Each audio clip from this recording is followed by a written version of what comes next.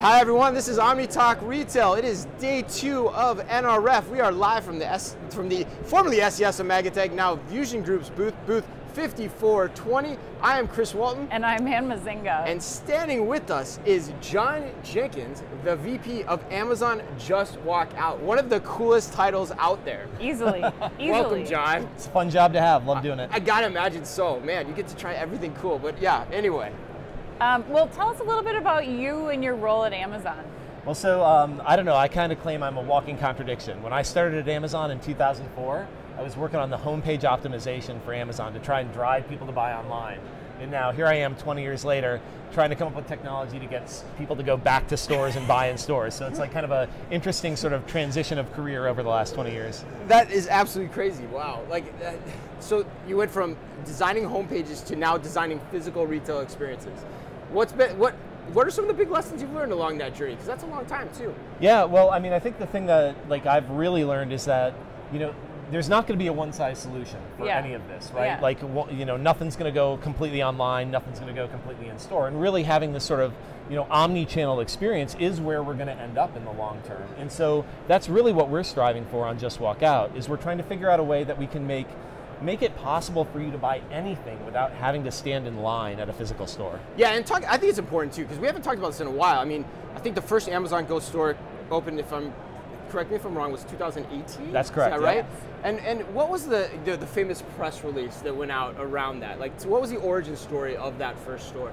Yeah, well, at Amazon we like to think about sort of long-term problems, right? And so when we said, what's wrong with shopping at physical stores, we said, well, people hate standing in line. They hated standing in line in 1924, they hate standing in line in 2024, yeah. They're going to hate standing in line in 2124, yeah. right? They hate standing in line in the US, and the UK, and Australia. And so if you go try and solve a problem like that sort of transcends time and space, you get to work on it sort of methodically over the long term and come up with a really compelling solution. And I think, Just Walk Out is that solution. Yeah, and the other point about this too, which I want to get to later, is there's also a lot of things retailers hate about their retail operations, which this technology also helps solve, which you could almost write a press release on that too, but we'll talk more about that in a minute. Cool, yeah. Well, I want to talk about we just heard news last week out of Amazon about doing Just Walk Out in a healthcare setting, so healthcare workers can just scan their badge.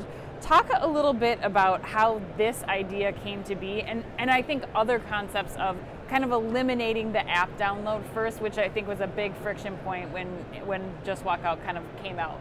Yeah, so I think Just Walk Out and similar technologies are known pretty well in the arena space or in the grocery store space, but there's a lot of retail problems that exist outside of that space too. So hospital workers are there 24/7, right? Hospitals can't afford to staff those stores over the nighttime hours. And so we asked ourselves, is there a way that we can implement a solution for people that want to get good quality food 24/7? And that's where we landed at on the healthcare. And so if you go to that store at Candler Hospital, you'll find that store, staffed during some times, but overnight now, doctors, nurses can go get decent food instead of having to resort to a vending machine, which is what they would have had to do before. And talk a little bit about the badge entry, specifically why you're kind of exploring these other ways outside of app download to get into. Or even palm scanning. Yeah. So why not go palm scanning? Why did you choose the badge there? Yeah. So payment flexibility is really important, and so in healthcare, it's just commonplace for doctors, nurses, et cetera, to pay with their badge, which does payroll deduct. And so for that hospital, we worked with them to implement that badge pay, which allows them to pay in the way they're used to paying at traditional stores. Okay. But beyond that, payment flexibility is really key anywhere. So, we support mobile wallets, we support, credit card tap and dip, we support Amazon One Palm-based payment.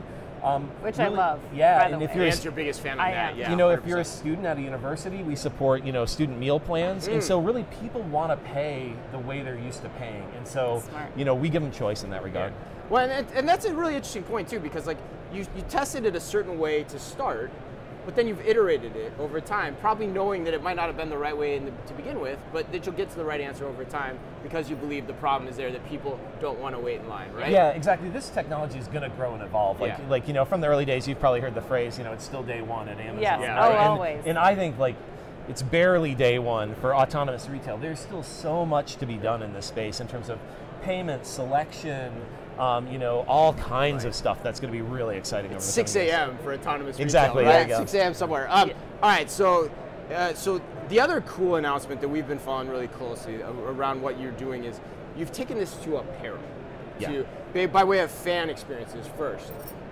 Talk about what goes into that. I imagine RFID is an important component of that. Can you talk about that a little bit? Sure, yeah. So one of the things that we've launched recently, and you'll find it at 3 stadiums in the US, at Hard Rock Stadium in Miami, Globe Life Field in Texas, and the Seahawks Stadium in Seattle. And it's here at NRF right now too, right? Yeah, we have a demo over in our booth, so you can check it out there. We've implemented a new type of Just Walk Out. So if you're familiar with our traditional stores, right, there's cameras on the ceiling that sort of track what's on the shelves and what's taken off the shelves. If you go check out the store over here, no cameras. And what we've done instead... No cameras? No cameras. Wow, so I didn't know that. Yeah, so what we've done is each item in the store has an RFID tag on it or embedded in it somewhere. And when you walk through the exit gate, the gate is going to read the tags that you have with you and charge you correctly for the items. And so this is a huge sort of revolution in Just Walk Out, because like in these traditional stores, right, the cost of the store kind of scales as a function of the square footage of the store, right? That determines the number of cameras and other technology. In this store, all the tech is in the exit gate. And so you can deploy this to a small store or a big store with no change in price. Wow. So how is it tracking the individual's position throughout the store? So we don't need to track the individual's position in the store. All we need to know is that when you tap your credit card on the exit gate and you walk through that gate, what you have on you at that time. And so it's a tap to exit, not tap to enter. Okay, and this is one thing that it's what you're holding with you that signals that that's what I have when I'm exiting the store. Exactly. You can wear a hat out of that store, and heck, you could put a pair of pants on in that store and wear them out, and it's going to charge you correctly for those pants. And so, like, what that does is it practically sort of eliminates what might be considered theft. Like, you put a hat on and you walk out of that store, we're charging you for the hat. Right. Okay, so then, but there are some limitations to it, right? So then, it sounds like everything has to be tagged with RFID for that setup to work. Is that correct? That's correct. And this is sort of an interesting, I think, we're on this like turning point for RFID. Like at one level, it's like the oldest, most boring technology there is, right? It feels like NRF 1994 or something like that. RFID. But I think like a spin that we put on it, in that like when my team came to me, I was like, do we really want to be doing this? But what we said is like, okay, cool. Like RFID has been used to help the merchant for forever, right? Preventing theft, tracking inventory, et cetera, et cetera. What we've said is there a way you can use RFID and help the shopper, right? And that's what we kind of have come up with. It's the first real use of RFID for the benefit of the shopper. And so I think it's really cool in that regard. And now when you pile on those merchant benefits and the shopper benefits, you can kind of push RFID over this sort of tipping point where it becomes really compelling to implement it. Right. And it makes sense for the retailer investing in that technology as well, because it's able to do more on top of just the functions that you were talking about for the merchandiser or for the retailer. Exactly. You get these side benefits. Like, we didn't build it to like eliminate theft. It just so happens that kind of theft goes away in this scenario, right? Like if you would have stuck a thing in your pocket and walked out and not paid for it before, now you stick it in your pocket, and when you walk out, you pay for it, right? So, and you pretty much know the inventory of the store the whole time, which has Exactly. always been the benefit of RFID. RFID has benefits on its own, right? And now you're adding this in. So you're walking in. Do you have to? Is it a gated entry to walk in at all? No, you're just walking right in. No and gates, you're and only so, walking out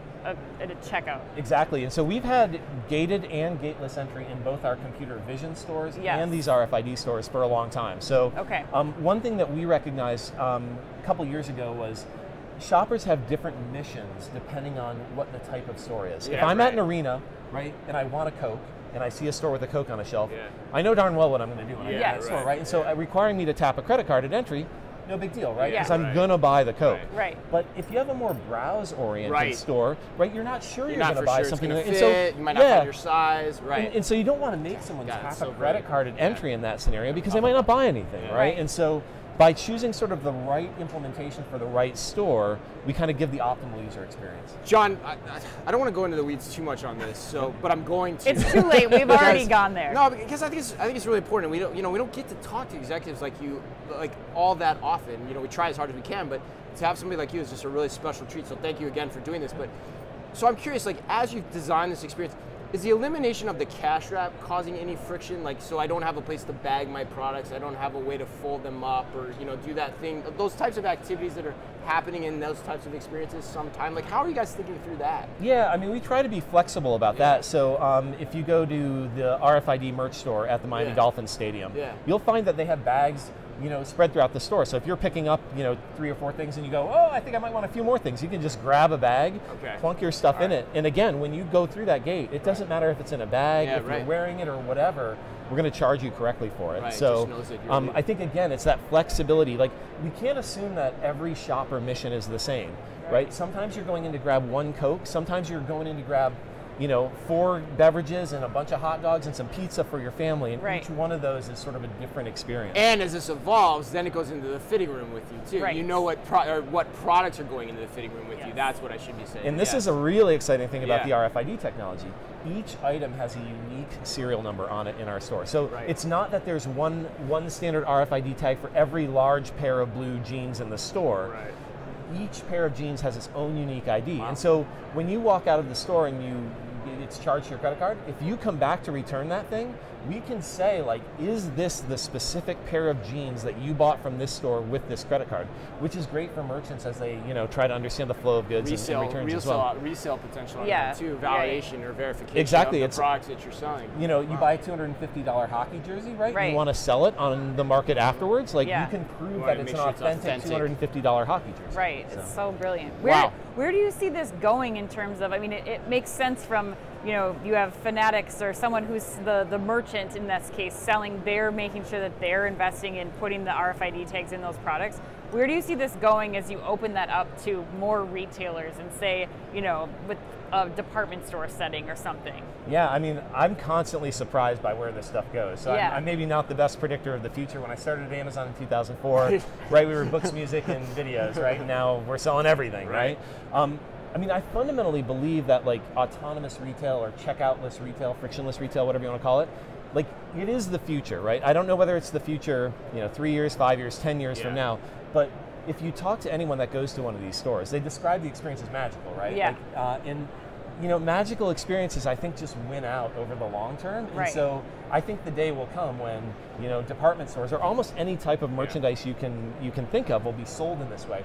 Now, I think there will be a whole ton of new technologies that need to be brought to bear to do that. And so, like, today we have, video, we have shelf sensors, we have RFID, but, like, we're by no means done, on discovering new technologies to do this. So when my team comes to me and they say, like, hey, we've got an idea about how we could enable new merchandise type X with technology Y, I'm like, okay, let's see if we can do it. I give my right arm to get under the hood of that. Oh my gosh. All right, so I want to get practical for a second, because Ann and I can geek out with the best of them on this, as we've done, and excitingly so. So I want to ask you this before we let you go: is what isn't working though? Like, what have you found that maybe isn't working, or that you're still wanting to tweak to make a better experience for the end consumer? Well, I think, like, what we've discovered so far is that there are 4 really compelling value propositions for autonomous retail that we're really sure about. So one is a scenario of increased throughput. So that would be your standard stadium store, right? If there's a line for beers and I can make that line go twice as fast, I can make a lot of money for that store, and I can make a lot of fans really happy. A second one is reducing shrink, right? So if there's a store with high theft, and just because our cameras are good at knowing who took what, the rate of theft goes down, it can pay for the technology, right? Or, like we talked about, extended operating hours. If I couldn't afford to staff a store overnight, like, I can extend the hours of that store to make the profit, the ROI story work out. So far, we kind of zone in with each store we look at. We say, okay, can we see, like, a path to ROI with one or more of these sort of value realization stories, right?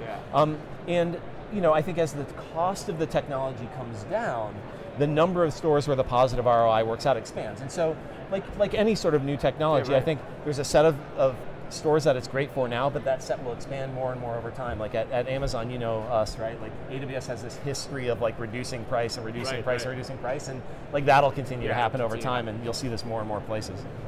Wow. Is there anything you haven't told us, or that, like, you can tease us for something all the corporate secrets? But is there, in truthfulness, like, is there anything that you are excited about that's coming up next? I'm excited about expanding to more and more verticals and seeing how this fits. Like, we've expanded to healthcare, as we talked about earlier. We've also expanded to universities over the course of the last year. And, like, probably not surprising to anyone, turns out like college students are really good at adopting new technologies much faster than we ever expected. And so I think you're going to see it explode there as well. Okay. You know, we're seeing growth everywhere though. Airports too, Airports, right? more than that's my favorite use case personally. That's more than a dozen most. Hudson stores with this technology in it, as well as other sort of airport merchants. You know, and the other thing that's really exciting for me is like nothing sort of indicates where this is going more than like sort of expansion at existing customers. Like we launched with a single store at Lumen Field in Seattle in 2022. We got 9 stores in that stadium now, both Vision and RFID. Did not know that either. Like they don't go from 1 store to 9 stores unless they're making money with that. And those stores are getting progressively bigger too, right? In terms of the size of their operation, I'm assuming, is that true? Exactly, And customers are adopting that technology. A testament. Exactly, and that's one of the funnest things to watch is when you see a customer teaching another customer how to use this thing, where someone will be standing at a gate and they'll be like, "Ooh, this looks different. I'm not sure what's going on." Customer goes, "No, it's great. You're going to get a beer in 10 seconds if you just tap your credit card." I was going to say, John, that's the thing. I think that's the real tell for customer adoption. Like once they started putting it in stadiums and it was the threshold to getting people to get a beer faster, you're going to get... Nothing speeds up adoption. Nothing crosses the chasm faster, right, John? Not at all. Fast beers. right. But I mean, that's what it's exciting to work on this technology. I loved working on the website back in 2004 because like my friends use it, right? And they tell me what they think of it. And I love working on this now because it's like, I don't know, I have friends who like going to sports and are in universities and work at hospitals, and they're like, you know, your technology is like really changing the game. And so it's super fun from that regard. Well, we are going to have you back. Oh my gosh. 100% going to have you back. Thank you for your time today. Cool, awesome. Such a great interview. Thank you so much. Learned so much. Again, John Jenkins, the VP of Amazon Just Walk Out. Man, these guys are making it happen. They're doing it in a really smart way. I'm still processing everything I just learned in this interview. All right, Ann, that closes us up for today. Day 2, we'll be back day 3 tomorrow.